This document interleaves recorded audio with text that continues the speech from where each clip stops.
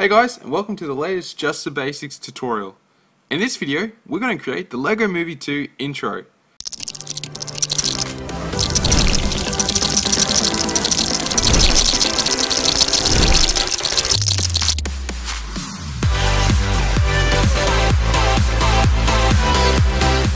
To do this, we're going to need three programs. The first being Blender. The next one we're going to need is LEGO Digital Designer, a free program provided by LEGO. This program allows you to build whatever you can imagine out of digital LEGO. The third program we're going to need is one called LeoCAD, which will act as a bridge between LEGO Digital Designer and Blender. Basically, in LEGO Digital Designer, I've already designed my logo for the LEGO Movie intro. Now it needs a little bit of work to be proportioned correctly, but here you can design whatever logo you would like to create. From there, you can go to File, select Export Model, and export your model of choice as an LDRAW file, so that's .ldr. Give it a title and save it in your chosen or desired location. From there, we can go to LeoCAD and select File, Open, and select your .ldr file. Once it's been imported, like mine has, you can go again and select File, Export, and select 3D Studio, choosing to save it in your desired location once again. From there, you can go to Blender and import that .3ds file. For the purpose of saving time, I've already got my model proportioned correctly and imported into Blender. So I'll give a link to this .blend file in the description below. What we're going to need to do first of all is, once we've imported our model, is make sure that everything's aligned properly, which I've already done, and then give everything materials. So basically, this model requires, say, 4 or 5 materials. I've got a reference image here, and I'm going to use this to make sure that my model looks as close as I can get, being reasonable. So the first material we'll create is this red Lego. So a few things you might need to do or want to do, like I've done with this model, is when importing from LeoCAD, just select your desired areas and join them together using the shortcut Ctrl+J. Another thing you can do if you'd like to is you can go hit Tab and select W and remove doubles, but this can cause some distortions in the mesh. So back to creating our red material, let's go to our material tab and change from diffuse to principled. Let's select a red color, dragging it somewhere down here, nice and deep red, and let's go ahead and just give the roughness something like 0.176 to be precise. That works pretty well for me, and that's our red material done. Let's go to grey and do the same thing. Change it to principled, give it a grey color just by dragging this down, and drag the roughness up to 0.176. Now I've named these, and that will be a good idea just to make sure you can easily access these different materials. Now to our white we'll do the same. So you get the idea. It's a pretty simple process. I'll leave the roughness on this one at 0. And now, because when I created this Lego mold, or when I created this object, the 2, I used some different materials because they're in colors.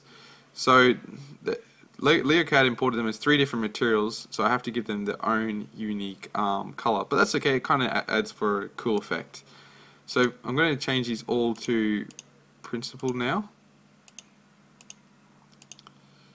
And I'm going to make them all a darkish blue. I'm just going to give this a render just so I can get the right kind of darky color.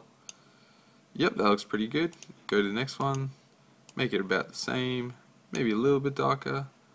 Finally go to the third one, and once again the same thing, a darkish kind of blue. Now in our image it's actually a plastic color.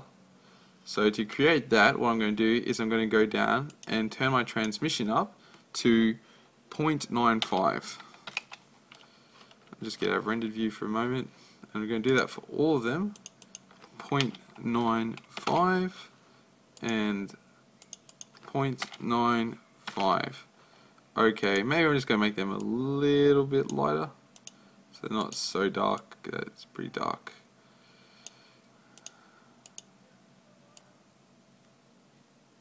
Okay, that's looking a bit better.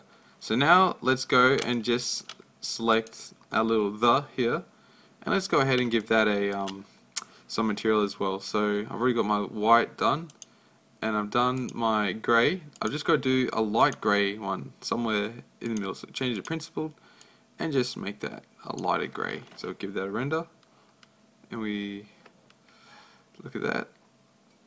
Yep, that's pretty good. Okay, so now what we have to do is position this and give it some lighting. So let's position it first. I'm going to hit Shift A and add in a camera because I don't currently have one.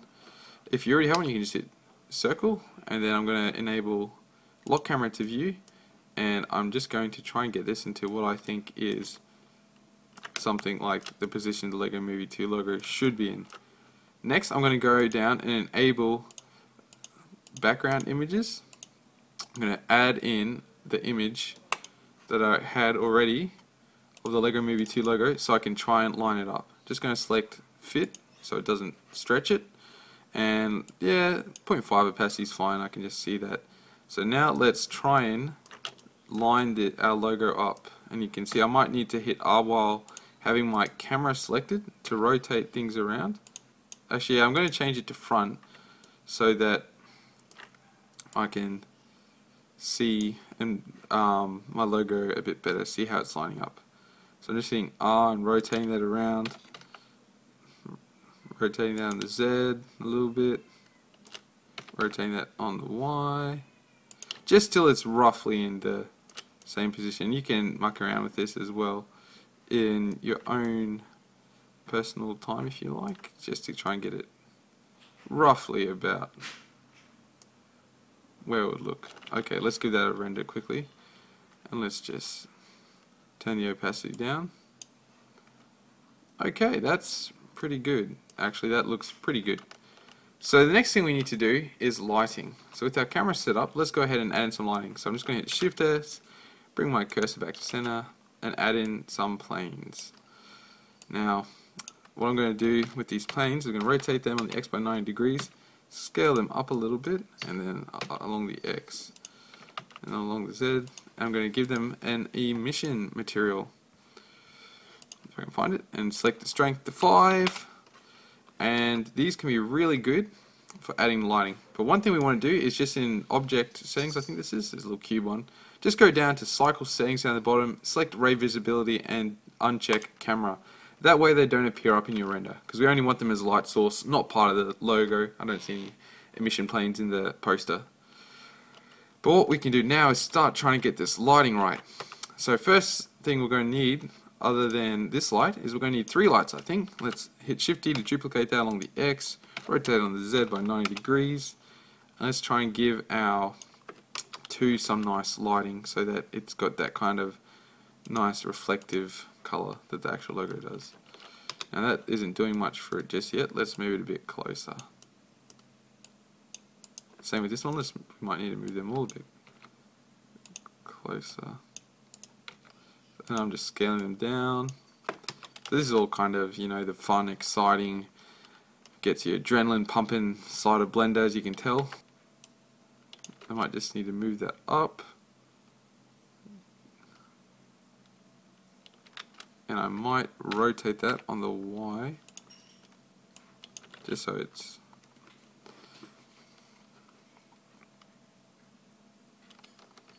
Okay, that's starting to get there. Let's go ahead and rotate that on the Z a bit, move it along on the Y, rotate it on the Y.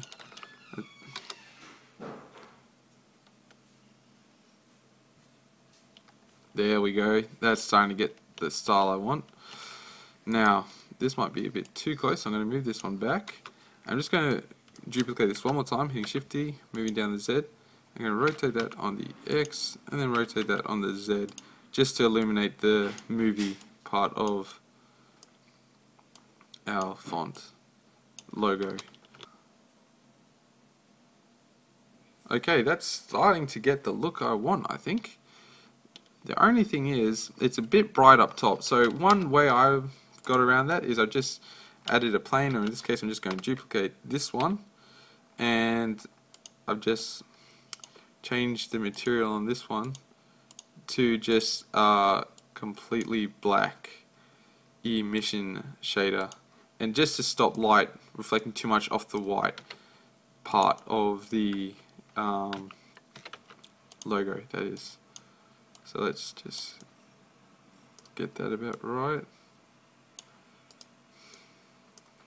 Maybe rotate this one a bit. Maybe scale that one down a little bit. Let's see how this is all looking now with all this lighting and craziness happening. Okay, that's looking fantastic. Now one thing you can do to make this a bit more realistic is you can use an environment texture. That's what I've got enabled currently, and all you need to do is, let's just get rid of this. All you need to do is under surface settings, just go change the color to environment texture and open up an environment texture. Now if you want to use the same one I have, I can put a link up. I can't take the credit for this one though, as I got it from another tutorial. I'll add a link for that, which was also Lego related, but it's called uphysiprobe.hdr. Or you can get the Pro Lighting Skies demo, which I also have, which works pretty well. So once we've done that, the next thing to do, and the last thing to do, is simply create our build effect. So to do this, we've got our individual pieces. Let's just select the Lego font and go over to modifiers, add modifier, and let's select the build modifier. I might just join these two meshes together. I'm just going to add that build modifier again. So yep, that's right, there's nothing there. I'm going to select my movie font, and I'm going to select add the build modifier to that. I'm going to change the start to 90 and the length maybe to 70, something a bit shorter. Now I'm going to select my 2, and I'm going to change this, or add the build modifier rather, and select this to start at 155 and the length at 40. Okay, and now we've just got the. Let's add a build modifier, and let's start that at maybe 50 and give it a build length of 20. Okay, that is looking pretty good. I might actually just change that to 70. Okay, that's pretty good. Now if we were to try and play this, it would play really, really, really slow. So what you can do if you want to see or preview how your build effect is looking is go over just in render settings, change it to your your file output value to MPEG video, and the encoding from Matroska to MPEG-4, and save it somewhere other than temp unless you want it to be deleted after 30 days, just by selecting that little box and choosing where you want to save it, and go over to render and hit OpenGL render animation. Now this will take a couple of minutes, but you'll be able to preview exactly what your build effect looks like, and you can adjust it to your liking. Basically, once we've done that, that's our finished effect. All I did for my animation was I selected the camera, and using keyframes, I moved it around to give it the kind of same style of building effect that the actual Lego Movie intro may have. So just say, for example, I'll start it up somewhere nice and close, hit I, add in a location, rotation, scale keyframe, jump to frame 100 by the time my main text is finished being built, and I might move that when it responds. So that's the only thing, it's a bit slow because of all the geometry, but I might move that somewhere like this and lock that into a keyframe again. And once you're happy with how your model is looking, how your video is looking, all you can do is go to MPEG video, select it back to PNG, have RGB selected, and choose your save location. Make sure you've got denoising enabled under scene settings. Go down, and I've got my sample set to 100, so it's a nice high quality image. I've got film set to transparent, or that's my background rather, and under performance I've got it set to 256 by 256 as I'm rendering on a GPU. Then you can click animation and set it to your desired animation's length. I think mine's something like 220 realistically. But that's pretty much it. That was a kind of long quick tip on how to create the Lego Movie 2 intro. Have any questions? Leave a comment. If you'd like some more tutorials on Lego, leave a comment. Otherwise, that's just the basics of how to create it. Thanks guys, we'll see you in the next video.